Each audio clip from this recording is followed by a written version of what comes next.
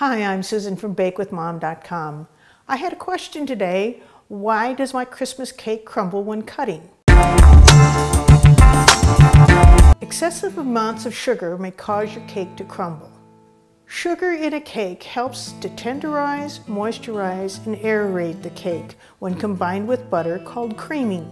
Sugar attracts moisture in a batter by drawing it away from the flour, preventing the gluten from forming. Sugar tenderizes a cake by slowing down the process of coagulation of the eggs, flour, and proteins in the cake batter. And this sets the structure of the cake while it's baking. Too much sugar in a cake moisturizes the cake so much that it's unable to maintain its volume, and this will cause your cake to crumble. If you have any more questions, subscribe to my channel.